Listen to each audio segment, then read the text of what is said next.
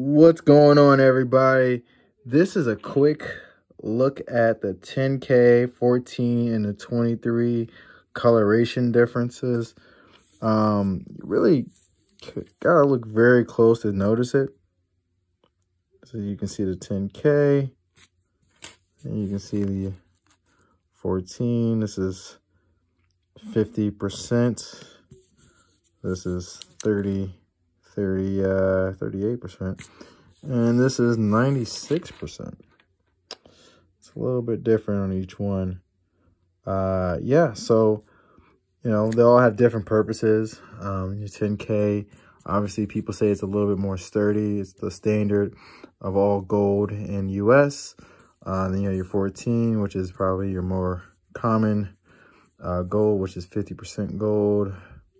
58% gold, and then a little bit of alloy. Then you have 96.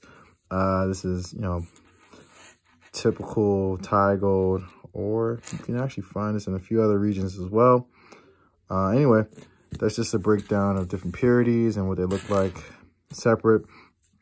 And I'll go into more detail about the reason why I bought all 3mm and what's the difference for wear and stuff like that.